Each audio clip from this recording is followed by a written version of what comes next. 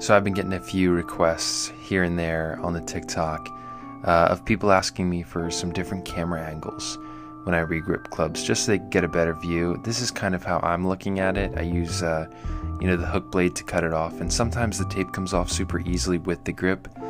This is a Mizuno club, and typically that's what happens with them, so I kind of got lucky there. Next step is always putting on a little double-sided tape. Yes, I did take the backing off of it, so you don't need to comment that, thanks. I always twist the end here and I create this thing that I call a little button. It just kind of fills in the shaft hole right there. A little bit of grip solvent on there, a little bit inside the grip.